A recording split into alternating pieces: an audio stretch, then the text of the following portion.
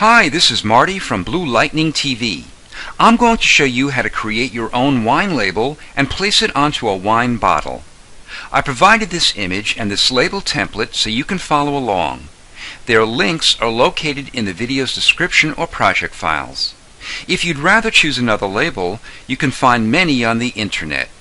Go to your browser and type in wine labels. In its search tools, choose Large Files. Scroll to the one you like and view it in its original size. Right-click it and choose Copy Image.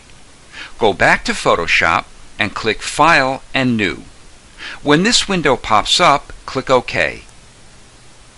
Press Ctrl-V on a PC or Command-V on a Mac to paste the label into it. Merge the two layers by pressing Ctrl or Command-E. To remove existing text or images on the label and replace them with the same texture and color of the background, we'll use Content Aware. Open your lasso tool and, in this example, draw a selection closely around the boat. Content Aware Fill works best in small sections. Go to Edit, Fill, and Content Aware. It instantly replaced the boat with the surrounding background. Delete the selection by pressing Ctrl or Command-D. We'll repeat this with the word vineyard.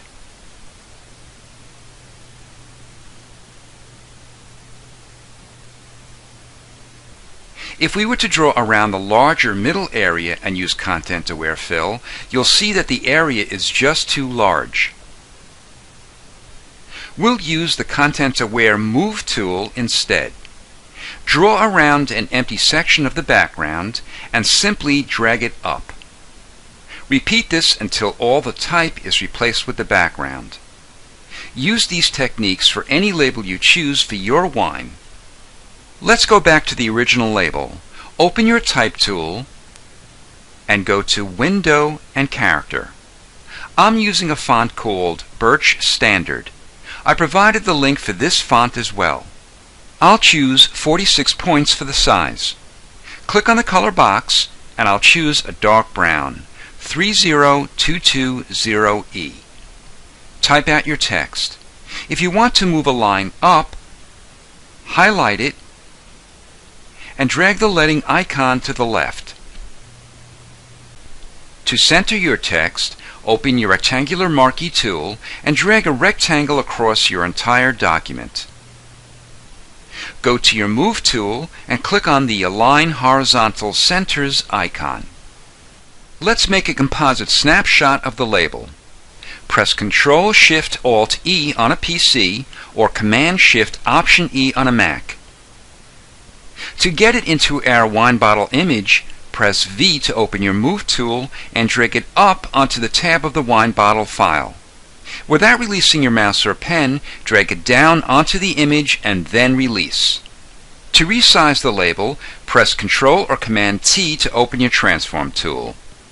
Go to a corner and when you see a straight double arrow, press Shift and Alt on a PC or Shift and Option on a Mac and drag it in. To reposition it, click inside the transform and move it.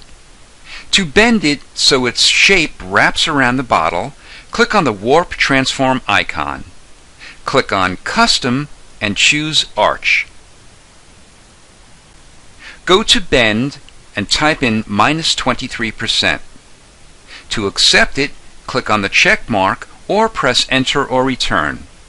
The bottom of the label conforms well to the contour and perspective of the bottle, but the top of the label needs to have less of an arch. Open your Transform tool and the Warp Transform again. Go to View and make sure Rulers is checked. Go to the top ruler and drag down a guideline to the top of the Warp Transform.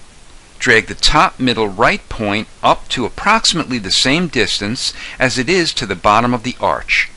Repeat it for the top middle left point and then press Enter or Return. To hide the guideline, press Ctrl or Command-H. We're ready to add lighting to the label. Let's close the text panels. Control-click or Command-click on the label to make a selection of its shape. Click on the Layer Mask button to make a layer mask next to the label. Click on the label to make it active. Open your brush tool and make the size 60 pixels and the hardness 0%. Make the opacity 50% and the blend mode multiply. Click down just above the top left corner, press Shift, and click below the bottom left corner. Repeat this for the right side of the label. Let's add a reflective sheen to the lighter parts of the ornaments. Invert the foreground and background colors by clicking on the curved double arrow or by pressing X on your keyboard. Open your Dodge tool and make the size 50 pixels and the hardness 0%. The range is highlights and the exposure is 100%. Brush straight down approximately a quarter of the way on both sides.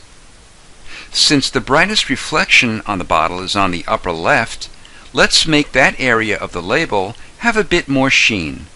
Make the brush a bit larger and brush over it once more. Using these simple techniques, have fun making a wine label for yourself or someone else you know who loves wine. This is Marty from Blue Lightning TV. Thanks for watching.